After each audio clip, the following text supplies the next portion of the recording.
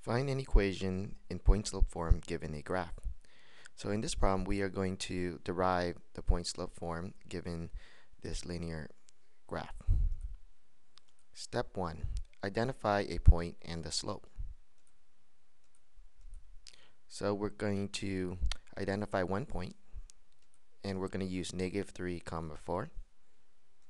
Then we're going to identify the slope.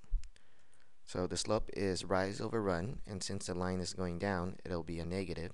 So you go -7 over 3, and that is our slope.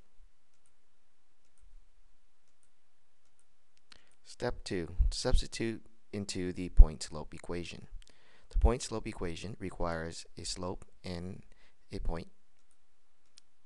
So we'll start off by substituting in the point -3, 4. Then we're going to substitute in our slope, which goes in for m. Then we simplified our equation.